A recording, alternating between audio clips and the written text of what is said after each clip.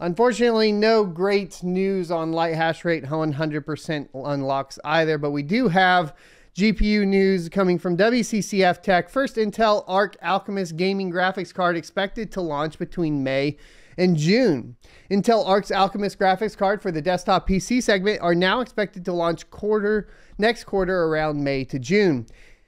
The latest information comes from Igor Walasek from Igor's lab, who has got new details on the launch schedule of the upcoming gaming lineup. As per him, the Intel Arc Alchemist graphics cards will indeed end up launching in Q2 2022, as the Blue team confirmed, but it looks the lineup would first include high-end variants and will eventually move to the mainstream segment. It is also stated that the QS samples are expected to tape out in 1 to 2 weeks, which means that Intel will have at least 2 months of production capacity for the gaming segment. Quote, several different sources have told me of another Intel card postponement, at least as far as SKU 1 to 3. The 3 performance models are concerned. There are currently consistent rumors that the first models will be released between May 2nd and June 1st. Furthermore, the tape out of the QS qualified sample should not take place for 1 to 2 weeks. It looks like Igor is referring to the SoC1 when he talks about QS tape out, since the Mobility Arc SoC2 is already confirmed for launch this quarter.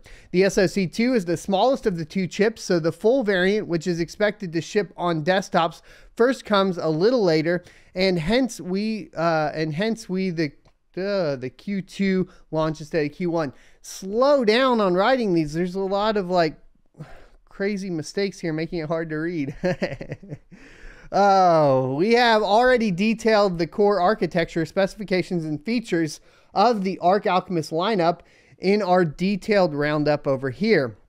As we know, the Intel Arc Alchemist lineup will feature 2 primary DG2 GPU SKUs, the big SoC1 and the small SoC2. The SoC1 will feature DG2 512 configuration and will be utilized by the Arc A700 and Arc A500 series graphics card solutions, while the SoC2 config that will utilize the DG2 128 SKU will be utilized by the Arc A300 series.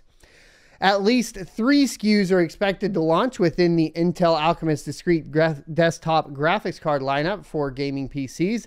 If all goes according to plan, Intel hopes to ship at least 1 million GPUs based on its Arc design each year. That's a crazy amount hitting the market for a first-time launch.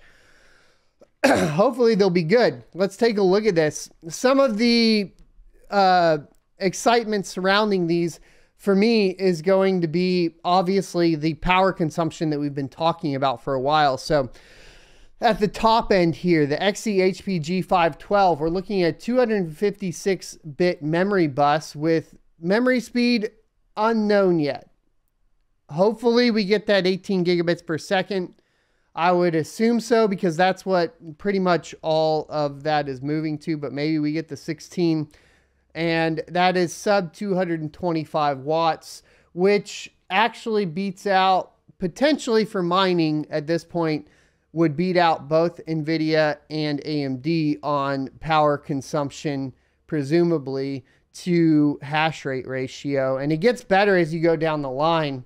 You got 192-bit bus with a power usage between 150 and 200 watts on the desktop.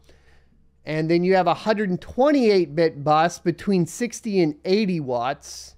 And then you got a 96-bit bus at around 75 watts. So power consumption is looking really, really good with the amount of available memory speed or memory bandwidth or potential memory bandwidth, right? So we could see not only a huge supply, but pretty reasonably priced GPUs to start building mining rigs with, I think, at this point. So I don't know. Let me know what you guys think. Are you excited about the Alchemist from a mining perspective? I am. I always like new hardware to test. That being said, Ada Lovelace is looking like a power-hungry monger, even though there is something to say for the amount of hash rate you're going to potentially get out of like a 4090 that'll just be fun to test out. But at 600 watts, it's a little rough, you know. I hope you enjoyed this clip from the Crypto Mining Morning Show every Monday through Friday, 7:45 a.m. Pacific and 10:45 a.m.